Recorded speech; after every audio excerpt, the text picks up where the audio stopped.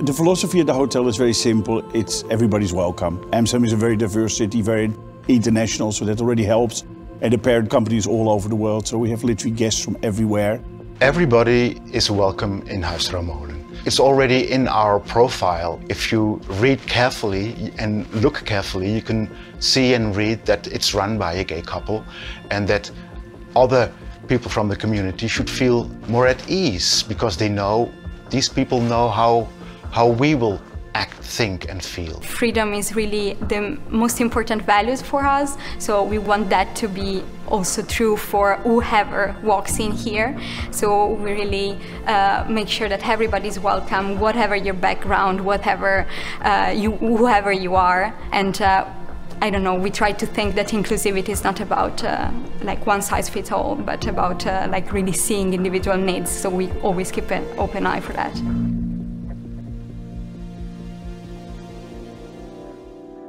My initial response to the Travel Proud program was actually, it said that this is necessary. So like LGBTQ plus community members don't feel like they're welcome. Really, is this still a thing? We have quite a few LGBTQ plus community members in our staff. It was nice to get the conversation going between them and the rest of the staff.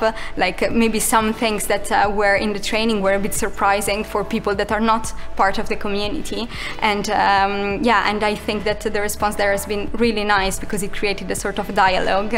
It's very good to educate people who work in accommodations all over the world about the LGBT plus community and how to approach and how to make them feel welcome in their accommodation.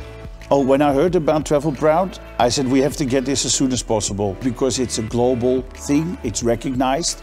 There's actually substance behind it. The instruments with the training program and the manuals, it gives you straight away the opportunity to also educate the staff in the sense that it actually gave substance to things they might have heard or not heard or have wondered about, and because it's sort of all detailed with examples, it sort of opens up the mind. It was a lot of information in the training, and I think that overall the most important learning point was how can we make that more explicit? How can we make sure that our guests, our travelers know that they're welcome here, that they don't even, the doubt doesn't even cross their mind. And I thought, okay, maybe I should do a content audit for our social media, for our marketing material, for our website, or for example even the fact that okay, we have separate bathrooms for men and for women, and that's just the architecture of the place, we cannot change it right now, but I found out that there are other things that we can do to sort of make that more explicit, that you're welcome to choose whatever bathroom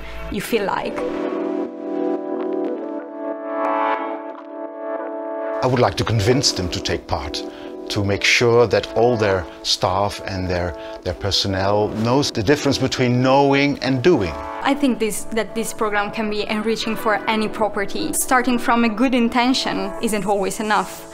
So, like, I was reading about all the chapter about unconscious bias, and it got me thinking about myself. Sometimes you don't want to be disrespectful or to not make somebody feel welcome, but you have to make sure that as far as you can, you know how to make that people welcome. You cannot ignore that. To anybody who's not in the program or hasn't done the training, I would strongly advise them to do it. Because even although, like I said, we have our own programs as well, it's very important to have something that's universal. And with Booking, you actually have a company that's truly global. So why not get the best practices from them?